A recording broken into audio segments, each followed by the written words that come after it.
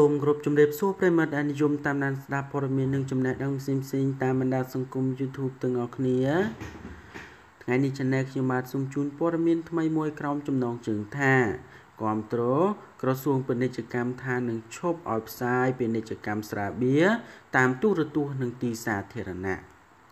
នៅក្នុងកិច្ចប្រជុំជាមួយនឹងសមាជិកឧត្តមក្រុមប្រឹក្សាពិគ្រោះយោបល់និងផ្ដល់យោបល់កាលពីថ្ងៃទី11ខែមេសាឆ្នាំ2019នេះនៅវិមានសន្តិភាពលោកប៉ានសូសាក់រដ្ឋមន្ត្រីក្រសួងពាណិជ្ជកម្មបានថ្លែងថាក្រសួងនឹងធ្វើបានអនុក្រឹត្យហាមឃាត់ការផ្សាយពាណិជ្ជកម្មគ្រឿងស្រវឹងតាមកញ្ចក់ទូរទស្សន៍វិទ្យុនិងតាមទីសាធារណៈនានាដោយឃោសនាផ្ដល់រង្វាន់និងការប្រគំតន្ត្រីផ្សព្វផ្សាយគ្រឿងស្រវឹងនៅតាមមូលដ្ឋានការ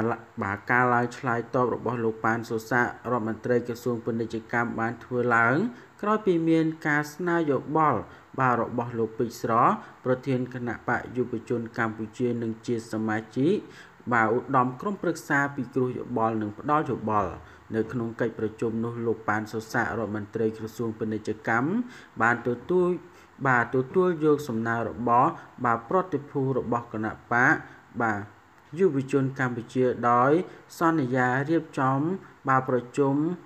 អន្តរក្រសួងដើម្បីព្រៀងអនុក្រឹត្យនេះឲ្យបានចេញនៅពេលឆាប់ខាងមុខនេះដើម្បីចេញអនុក្រឹត្យហាមឃាត់ការផ្សាយពាណិជ្ជកម្មគ្រឿងស្រវឹងតាមកញ្ចក់ទូរទស្សន៍វិទ្យុនិងតាមទីសាធារណៈនានាដោយឃោសនាផ្ដល់រង្វាន់និងការប្រគំតន្ត្រីផ្សព្វផ្សាយគ្រឿងស្រវឹងនៅតាមមូលដ្ឋានទីតាំងសាធារណៈនានាផងដែរលោកពេជ្រស្រស់ប្រធានគណៈបកយុវជនកម្ពុជាបានថ្លែងប្រាប់ព័ត៌មានក្នុងស្រុកមួយថាប្រតិភូរបស់គណៈបកយុវជនកម្ពុជាបានស្នើដល់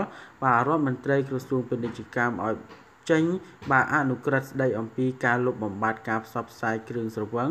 ហួសហេតុពេកតាមការផ្ដល់រង្វាន់និងការធ្វើការប្រគំតន្ត្រីផ្សព្វផ្សាយគ្រឿងស្រវឹងតាមឃុំស្រុកខេត្តទូទាំងប្រទេសកម្ពុជាដើម្បីការពារអាយុជីវិតរបស់ប្រជាពលរដ្ឋយើងដូច្នេះឆន្ទៈយើងខ្ញុំចង់ឲ្យមានការរឹតបន្តឹងនឹងការលុបបំបាត់ការផ្សព្វផ្សាយគ្រឿងស្រវឹងគ្រប់រូបភាពកន្លងមកក្រសួងសុខាភិបាលធ្លាប់បានតាក់តែងសេចក្តីព្រាងច្បាប់ស្តីអំពីការត្រួតពិនិត្យផលិតផលគ្រឿងស្រវឹងដែលមាន11ជំពូកនិងមាន39មាត្រា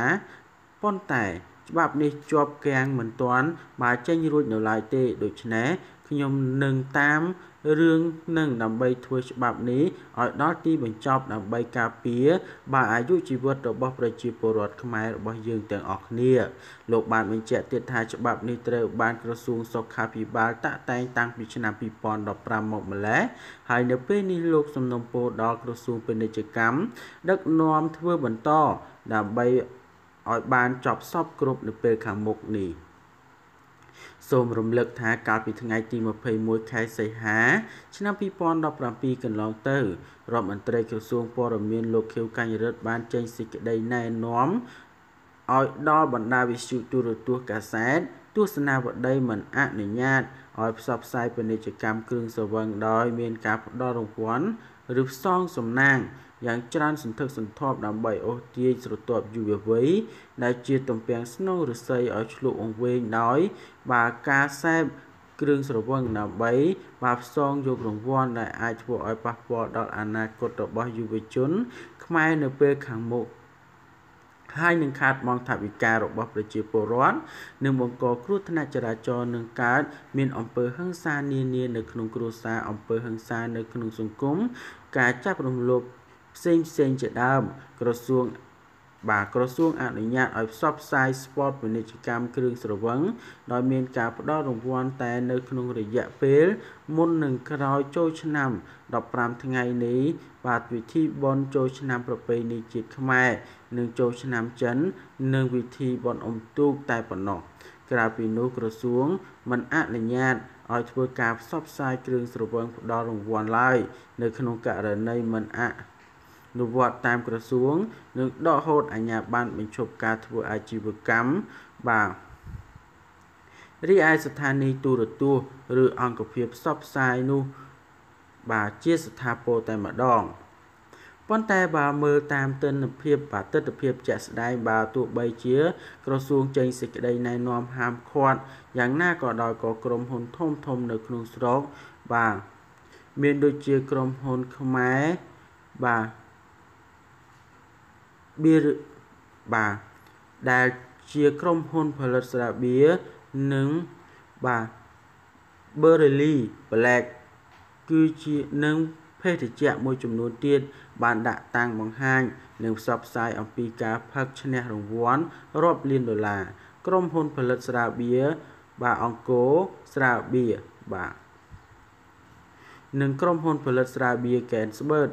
ស្រាបៀរនិងភេសជ្ជៈ Boo Strong ដែលជាក្រុមហ៊ុនល្បីឈ្មោះក្នុងស្រុកមួយក៏បានធ្វើការផ្សព្វផ្សាយផ្ដល់រង្វាន់លុយឡានម៉ូតូយ៉ាងគគ្រឹកគគ្រេងតាមប្រព័ន្ធផ្សព្វផ្សាយវិទ្យុនិងទូរទស្សន៍ក៏ដូចជាការតាំងប៉ាណូផ្សព្វផ្សាយគ្រប់ទីបាទប្រជុំជុំខេត្តទូទាំងប្រទេសដដែលហើយក្រសួងក៏មិនដែលបានមានចំណាត់ការទៅលើក្រុមហ៊ុនទាំងអស់ដោយអ្វីដែលក្រសួងបានបាទរៀបរាប់នោះទេបាទដូច្នេះព័ត៌មាននេះមានប៉ុណ្ណឹងដើម្បីទទួលបាននូវព័ត៌មានថ្មីបន្ថែមទៀតសូម Subscribe និង Like ចំណែកខ្ញុំបាទសូមអរគុណនិងសូមគោរពលា